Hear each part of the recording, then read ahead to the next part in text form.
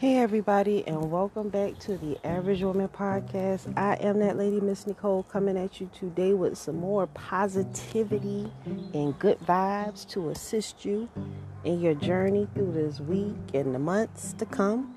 So, something that I want to talk to you about, I made a video on this previously, long time ago.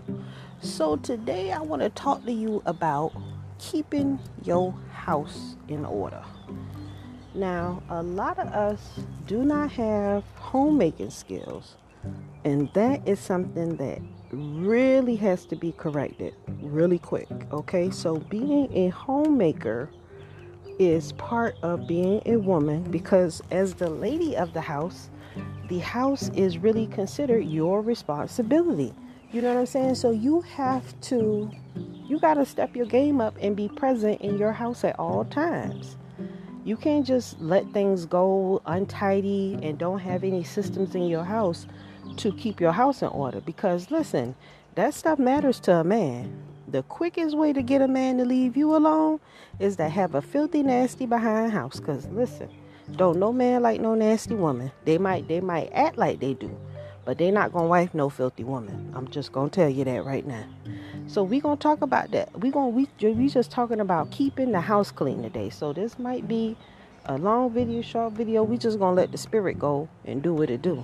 So now, the first thing that I wanted that you want to know is that in every room in your house there should be a trash can. Every room, okay? If you have children, you need to have a trash can in every room in your house because we make trash. Okay, we make trash and we make clutter, and some things have to be thrown out, and when we need to throw stuff away, we need some place to put it, and every room in your house just needs a trash can. That's the first thing that you can do to establish some type of cleaning environment in your home, is to just make sure you got trash cans for people to put trash in. Okay, the second thing that you need to do, and we're going to go bring it down by the rooms, okay, but that keeping a trash can in every room in the house is just basically applies to everywhere. Okay, so working our way from into your house. I'm walking into your house. The first thing that people notice when they come into your house is the smell. Okay, so you always want to make sure you got some smell good in your house. Now, I like to have some incense. I like a little air for breeze and all kind of things. I love smell good in my house. Candles are all right, but you need some stuff to just knock the funk out the room immediately. In all rooms, wherever people dwell, it's only 97 cents, so it's not really expensive. So you definitely want to make sure that you got some cans of air freshener in your house to make sure that your house smells good. Come on, ladies. So make sure you got some Febreze, because Febreze is a necessity because it eliminates odors that linger. So if you have in your bathroom, you got those rugs in your bathroom, spray them down. Your kids' room, if you don't take the comforters regularly to the laundromat or wash them, spray that down. You want your house to be pleasant. Open your windows in your house to allow some breeze to come in. Now, if you don't live in a safe neighborhood, I do not recommend that. By all means, you definitely want to be safe. But there's nothing wrong when you're home for a little bit of time. Allow your house to air out. Every spring, we should be cleaning our house. Spring cleaning. That's what that is. Spring cleaning. But really, I mean like a deep clean. Stuff that you don't never change and everything you do in the springtime because it's a new year. You know what I'm saying? So you want to make sure you keep your house dust and clutter free. If you got two of something, if one is broken, if it's not serving a purpose, get rid of it. Clutter is problems. Okay, clutter is problems. So declutter your house. You don't need stuff. It just piles of stuff. If it doesn't serve a purpose, get rid of it. Okay, or either find some place to put it and make it look like something. And we'll be right back after these messages.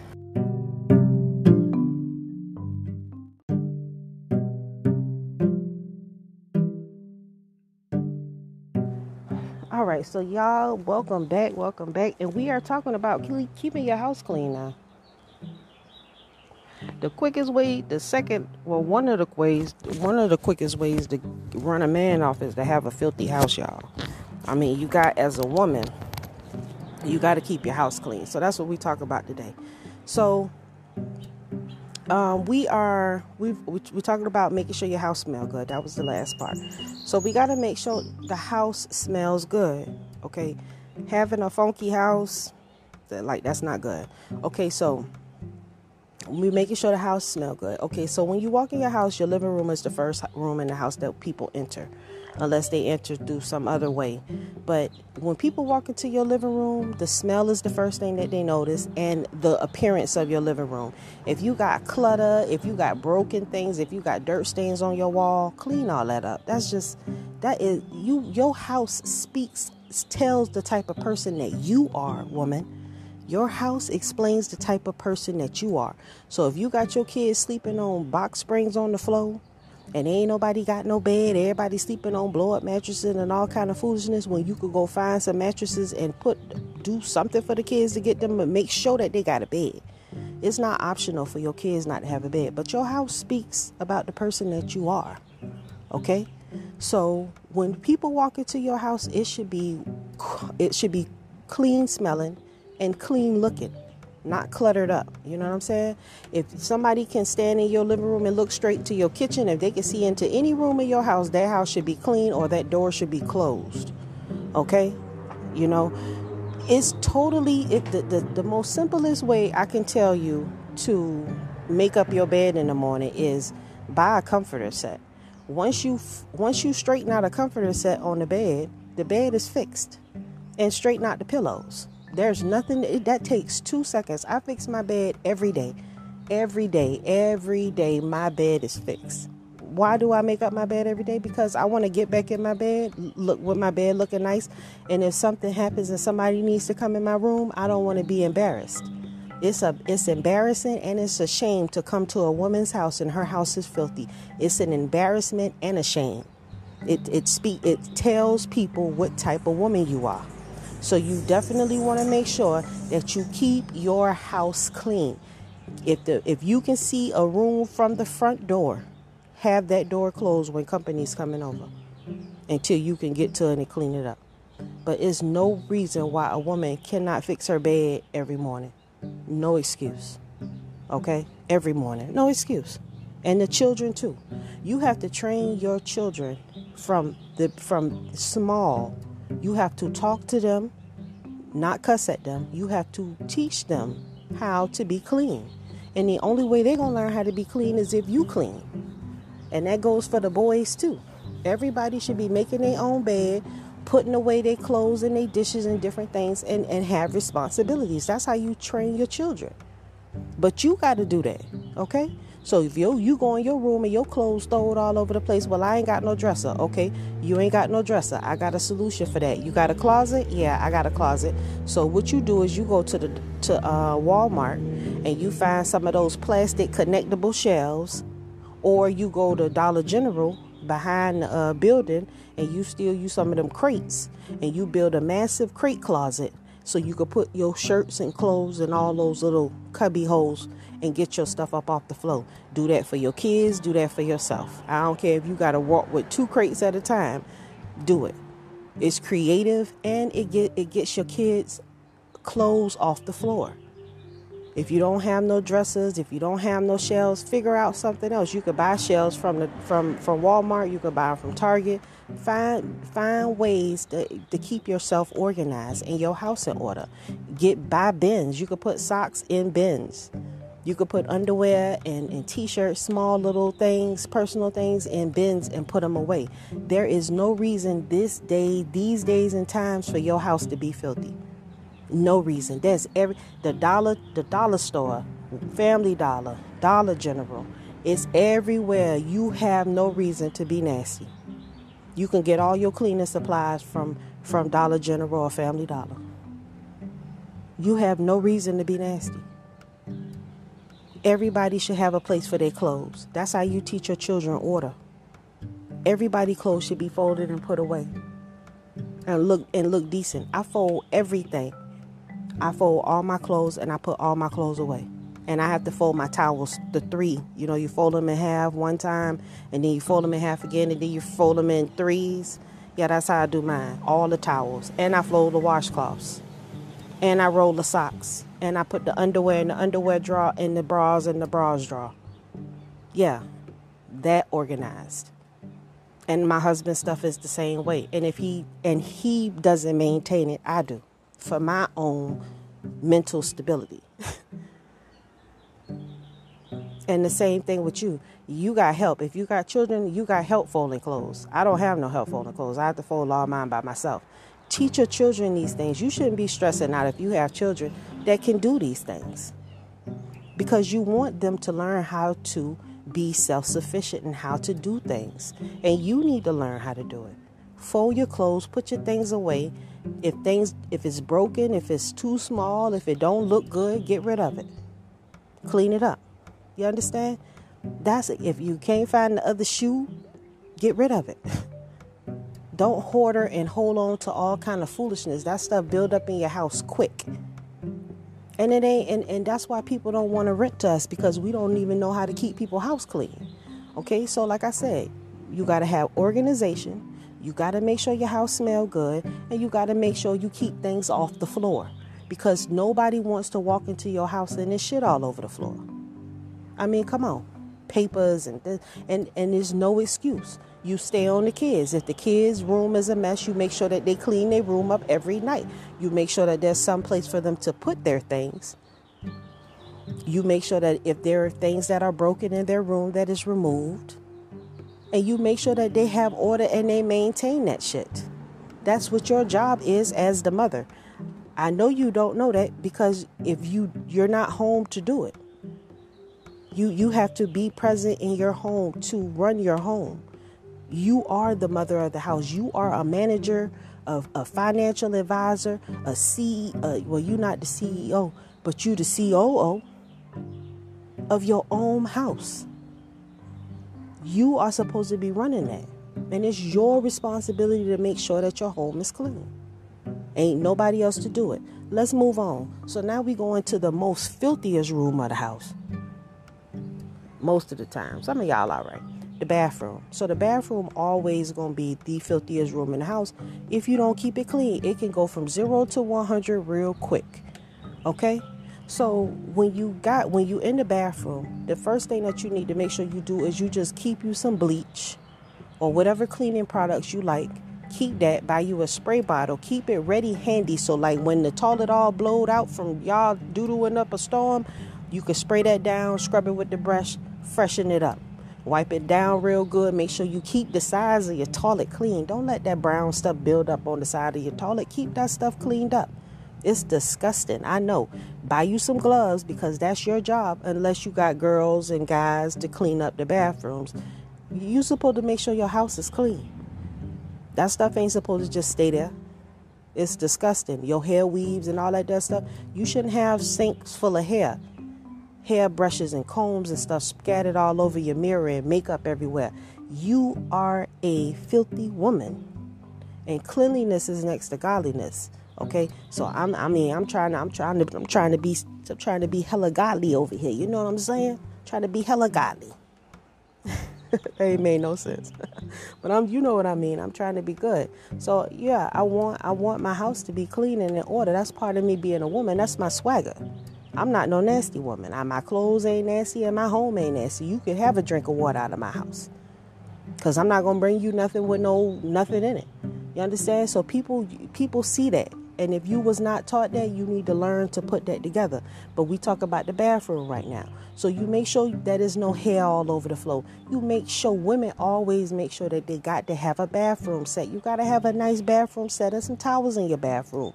You should be replacing your washcloths at least every year or every 6 months, and making sure that y'all got adequate washcloths, because washcloths get old, they tear up. You know, some of y'all don't use washcloth. To each his own. Just make sure that you got something to wash your ass with real good in the house.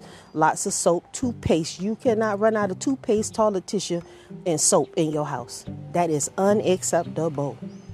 You should always make sure that you got plenty of toilet paper in your house. And my personal choice is the generic, like the Scott's, because it's a hell of a lot of, if you got them people who like to keep rolling the tissue around their hand, football size tissue, the Scott's tissue is thinner, but it's thinner because they're going to roll a whole hell of a lot on their hand anyway. So by the time they make this mitt with all my damn tissue, I'm not losing that much because Scott's is thin, but they give you more. That's my rationality behind that. And I don't want my toilet all clogged up. Okay, so if you like whatever you like, that's fine. That's just my rationality behind that. And any kind of generics, Scott's type tissue is good for me. Because Walmart got a good brand, and it's like $9. But then I found that you can go to Aldi's, and Aldi's got a good Scott brand for $7, and you get 12 rolls. How can you beat that? You cannot. 12 rolls of toilet tissue at Aldi's for $7. I am with that. You hear me? So I keeps that in the house. You know what I'm saying? But that's how you got to be. You really don't have extra. If you got extra money just to be tricking up, you should make sure that you got these basic necessities at the house. Definitely. You know, or you need to rethink about what you're doing with your money. Period. I mean, you should have a bomb shelter, backups of tissue, toilet paper. Tissue and toilet paper is the same thing, Miss Nicole. I know I slept. So you should have backups of tissue, toothpaste, toothbrushes, deodorant, soap, shampoo and conditioner, dish detergent, dish detergent, laundry detergent. Keep some bleach because bleach is multi-purpose, so for all different kinds of things. You want to make sure that you have those things on hand at all times. Air fresheners. So you get you a closet and you dedicate that closet to putting up some personal things for your house, because the stores may close. Y'all remember the shortage? I taught my sisters we call it our bomb shelter, because if anything break off, we always got a few extras piled away. So, you know, if we have to use our bomb shelter stuff, then we can replace it. We got time to replace it when things get better, but we got something if something popping off. You know what I'm saying? Even if you don't just buy a super big Dawn dish detergent, 2 of them, and just have them aside, that's good, because you caught them on sale or whatever. But you always got to put something aside, because when something happens, your baby's going to be coming to you like, Mama, we ain't got nothing to eat, and you can't go to the store. But if Mama Bear already done set her up a den, she done set her up a little storage for her and her babies, Mama going to be straight, because sometimes you can't run out here to the store and go buy nothing.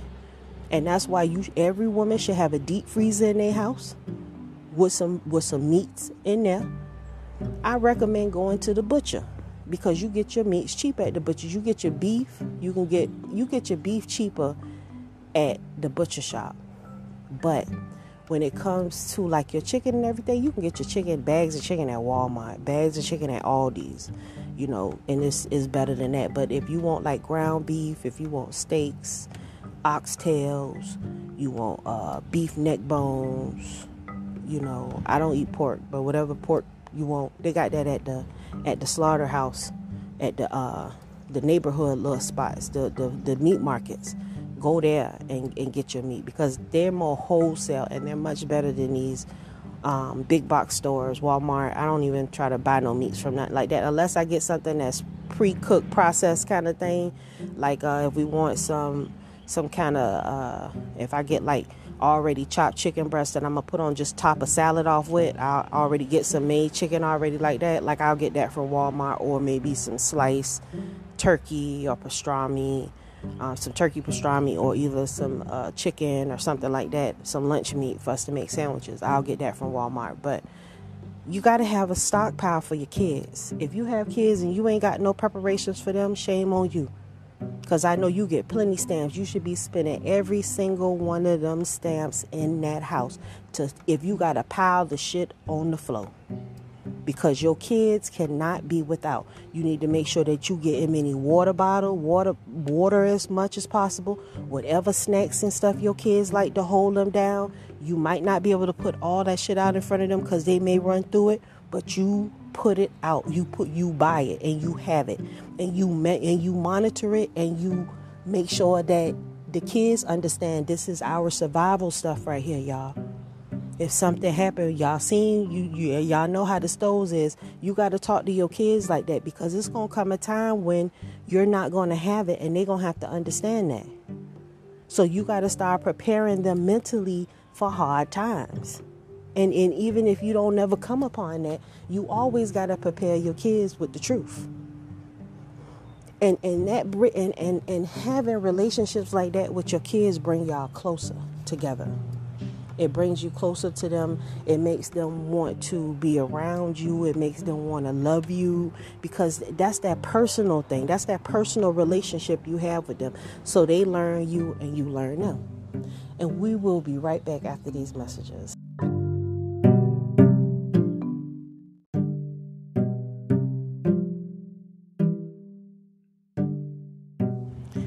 All right, and so yes, we are talking today about how to keep your house clean. And of course, because I'm a plethora of information, I've done flipped it and added more onto it. So I'm also teaching you survival. Your house is your fortress and your safe place when all hell breaking loose out here in this world. So you have to make sure that your home is set up to care for y'all when things are going wrong. So you should not be out of things around the house that's vital to y'all survival. Like I said, cases of water, stock up on cleaning trash bags, toilet paper, toilet tissue, shampoo, conditioner, the things that you need. Extra asthma medicine if your kids have asthma medication. Or you could purchase some herbs that's called mullins, Mullieins. I believe that's how you spell it. But you can get it on Amazon. Get you some of that. Just the kids could smell it. You could turn it into a tea, and it helps with asthma. It helps with their lung development. So you definitely want to educate yourself too about natural remedies that you could use in a time of troubles. All women should have that knowledge to be able to take care of their families in the time of crisis. You are the mother bear.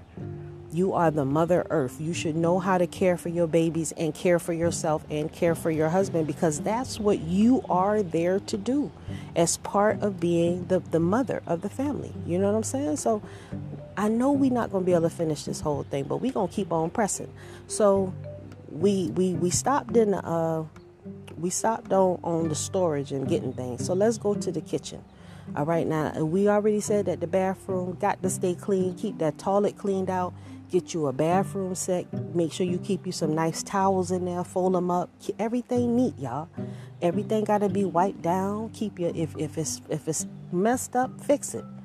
You know, they got toothbrush holders, because toothbrush need holders. Put your toothbrushes in holders so that they ain't all over the place. And teach your kids to use them things. Teach your kids to be in order and to have manners and respect. That's what you're supposed to do as the mother. So now when we get to the kitchen is always a problem, because nobody want to wash the dishes, but everybody love to eat. So the rule of the house is we get some plastic plates and everybody rinse off their own plate when they done eating. Everybody cleans up behind themselves when they done eating. Sometimes we might get some paper plates and eat off that. You know, it just depends. It depends on how I'm feeling. But I'm recommending, I'm speaking to a woman who has family with children. You know, it's hard, because I know you don't want to be in the kitchen washing dishes all the time, but that's just part of the process. You got to keep your kitchen clean. My mama always told me that you don't never start cooking in a kitchen that's nasty. Women don't. You got to wash them dishes, have your sink clean, then you start cooking. Everything got to be clean, then you start cooking, because you don't want all kind of stuff laying around and you trying to create food that people got to put in their mouth. And in your kitchen, you know, it's always, if you down south, wherever you from, you may have roaches. So let's deal with the roaches. Now, when you get these roaches, you're going to have to put out some bait. First of all, you got to clean up your house. You got to sweep the floor. You got to wipe the table down. You got to wipe the counters down. You got to wash the dishes. You got to take the trash out. The trash got to be taken out every night, because anything that you leave for the roaches, they going to eat. They looking for pieces of food everywhere. Okay, they looking for water. Okay, so wherever if you got a leak, keep that area dry. If you got trash problems and you got to get rid of that stuff because the roach is looking for it. So make sure you keep your kitchen swept. Now, what you're going to have to do if you got roaches over your house, this is what you do to get rid of the roaches. And you're going to have to invest your money because you can call Orkin and, they'll come and spray their things or whatever. But this is what I did. I moved in an old house that the roaches came with the house because the house so damn old, okay? So what I did was I ended up getting some, I went and got combat or raid roach house baits, the baits, and the little glue sticky boxes. And I started replacing those regularly, okay? And I also took and bought roach spray, the double packs, and I put a can in every room in the house where I had roaches. So every time I see one, I spray them. And that's what you do. You spray, okay? I'm sorry if y'all got allergies or whatever, but I'm talking to people who just tired of seeing so many damn roaches in their house and want to get rid of them. This is what I did, okay? So after I sprayed, and this went on for months, okay? Because there's always some damn roaches when you living down south. There's always roaches. Y'all know we live down south. So what I did was I just attacked. I got the raid. I'm spraying every time. I got one in my room, one in the bathroom, one in the kitchen, one in the dining room, in the living room. I got one upstairs. I got them everywhere because anywhere I went, I saw a roach. I sprayed them with my spray. So when I finally got them down where I wasn't seeing them as much, the next thing I did was come back with my combat roach things again, and I laid the roach bait out. Now, the roach bait is awesome because what happens is the roaches go in the bait, they eat the bait, and then they take the bait that they ate back to the nest. And once they die, the other roaches eat their body, and they die because that roach ate the bait. You see what I'm saying? So that right there, I ain't seen roaches in about a year now. Yes, ma'am. And I live in an old house that was built in 1920 down south. And y'all know how hard it is to get rid of roaches out of houses down south. If you don't know, ask somebody. But I got rid of every damn roach that was in my house. I ain't seen a roach in months, y'all. If it is, they got the water bugs outside. It'll get under the door or something and maybe come in and I'll kill it. But not one. The best thing ever. And because I'm tired of every time you open up a cabinet, it's a roach. Now I open my cabinets, ain't no roaches. I'll be looking to see if I see something. And I still got my sprays, and I still switch out my baits just to make sure, because it's about to get warm. I don't want them to manifest and boost back up, so I'm putting my baits back out. That's what you got to do, all right? But on that note, we're going to end it here, and I will be right back next time with another video. Thank you, guys. If you need me, queenfromcreation@gmail.com. Love you so much. Talk to you later.